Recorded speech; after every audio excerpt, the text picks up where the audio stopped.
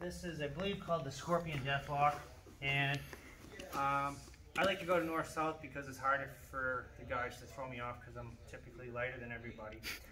And I'm just going to use my chest to move his hands around to get his arm.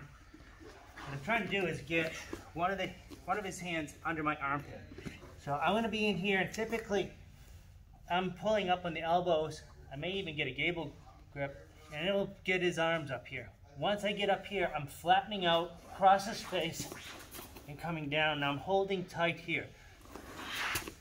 Going into kind of like a case of Katami, and I'm being nice to him, but I want to smash his face through the floor with my rib cage. So when I'm here, I'm lifting up on here. It's not pleasant for him.